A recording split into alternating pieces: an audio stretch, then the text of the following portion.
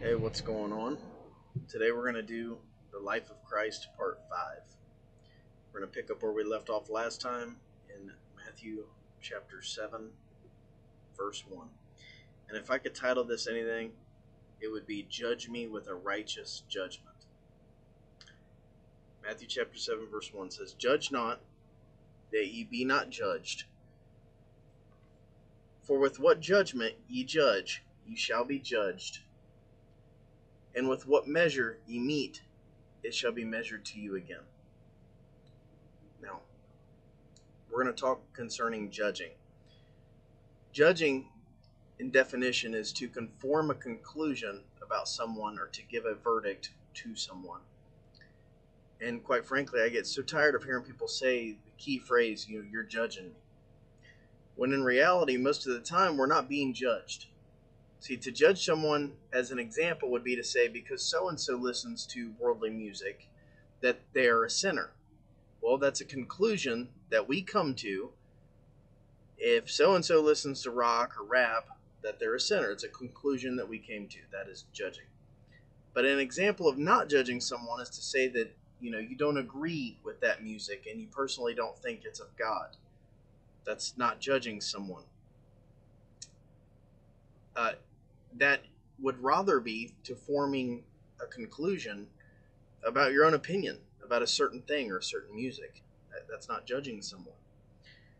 Another example of not judging someone is to say that you heard them listening to music that sounds like worldly music, so they must not be living right.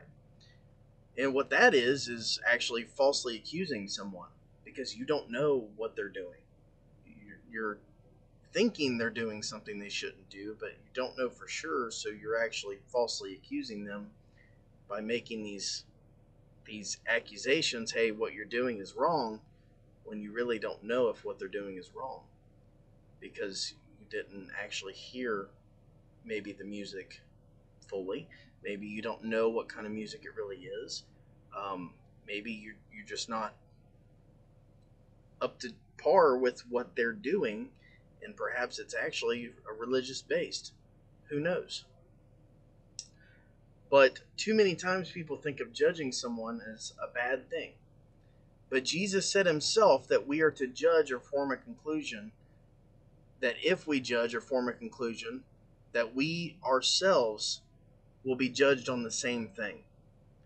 This is why it's so important to not be a hypocrite and tell someone that something's wrong, and then we turn around and take part in the same thing. That's being a hypocrite. Jesus was not saying it's wrong to judge, but what he was saying is if you're going to judge and form a conclusion about someone's actions, then you better not be guilty of those things yourself. And furthermore, the Bible actually tells us to judge one another. John chapter 7, verse 24. Judge not according to the appearance, but judge righteous judgment. Again, remember that judging is simply forming a conclusion about someone, such as because so-and-so had an occasional drink, they're a sinner. Or because so-and-so lied about something that they sinned. We saw someone do something and we formed a conclusion that what they did was wrong. James chapter 4 verse 11 says, Speak not evil one of another. Brethren, he that speaketh evil of his brother and judgeth his brother speaketh evil of the law, and judgeth the law. But if thou judge the law, thou art not a doer of the law, but a judge. The Bible also tells us that if we see someone do wrong and we form a judgment about what they did, we should keep it to ourselves. That's what it says. It says we should not talk badly about them.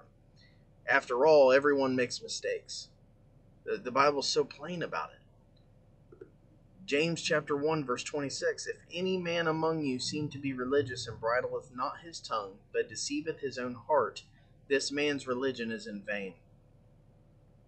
The bridle is what leashes are attached to control a horse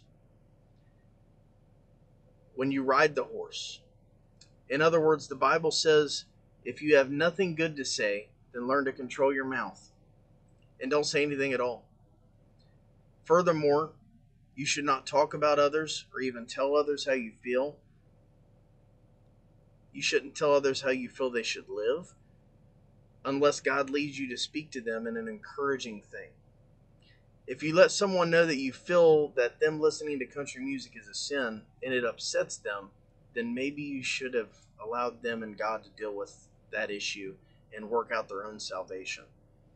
This is the instance of working out your own soul salvation with fear and tremblance. We'll go back to Matthew 7:15. Beware of false prophets, which come to you in sheep's clothing, but inwardly they are ravening wolves. Ye shall know them by their fruits. Do men gather grapes of thorns or figs of thistles? Even so every good tree bringeth forth good fruit, but a corrupt tree bringeth forth evil fruit. A good tree cannot bring forth evil fruit, neither can a corrupt tree bring forth good fruit. Every tree that bringeth not forth good fruit is hewn down and cast into the fire. Wherefore by their fruits ye shall know them.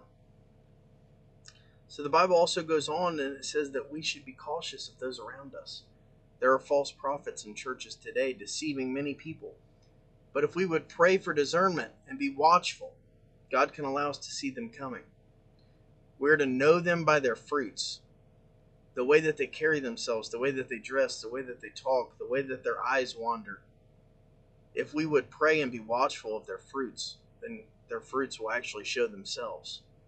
Jesus himself said that every good tree will bring forth good fruit, and every evil tree will bring forth evil fruit.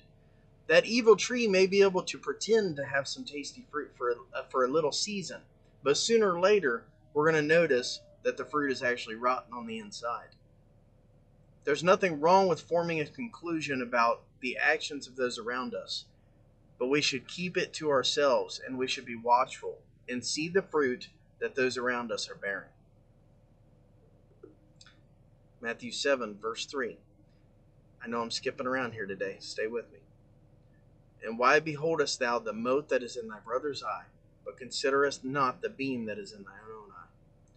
Or how wilt thou say to thy brother, Let me pull out the mote out of thine eye, and behold, a beam is in thine own eye?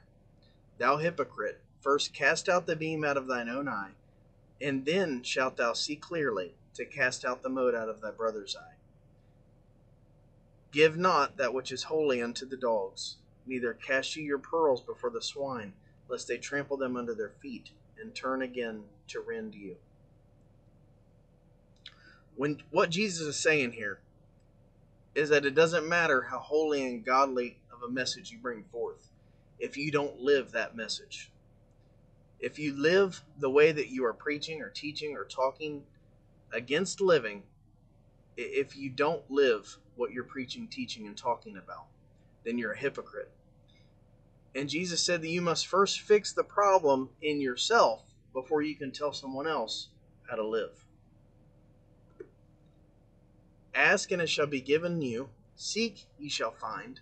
Knock and it shall be opened unto you. For every one that asketh receiveth, and he that seeketh findeth, and to him that knocketh it shall be opened. Or what man is there of you, whom if his son ask bread, will he give him a stone? Or if he ask a fish, will he give him a serpent? If he then, being evil, know how to give good gifts unto your children, how much more shall your Father which is in heaven give good things to them that ask of him? The Bible says that if you ask God for it, that he will give it to you, if it's his will to do so. It's God's will for people to be happy and blessed. And if you ask God for something in your life, if it's his will and his time, then he will do it. Verse 12, Therefore all things whatsoever ye would that men should do to you, do ye even so to them. For this is the law and the prophets. The classic saying, do unto others as you would have them to do unto you. Thank you for watching this week. Join us again next week.